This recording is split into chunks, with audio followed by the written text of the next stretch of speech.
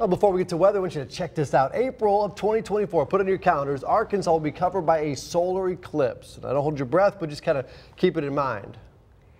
5 years from yesterday, a total solar eclipse will be visible in central Arkansas. The path of totality will start in Mexico before traveling through Arkansas and northeast into Canada. Yeah, the total solar eclipse will be the only eclipse in the 21st century where totality is visible in Mexico, the United States of America, and Canada. And I know when we had the partial solar eclipse here, Marielle, everyone got excited and tried to find a spot to see it. But in 5 years, we will have a much better view. Get those glasses ready. Yeah, you need the glasses, that's for sure. Fun fact, at any point ever, is it okay to stare up directly at the sun? So those glasses are going to be key.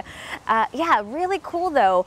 This century, one of those weird points in time where you get 3 total eclipses that cross some portion of the U.S. So super cool in that sense, and it's really neat that the next one does include Arkansas as one of the prime viewing areas.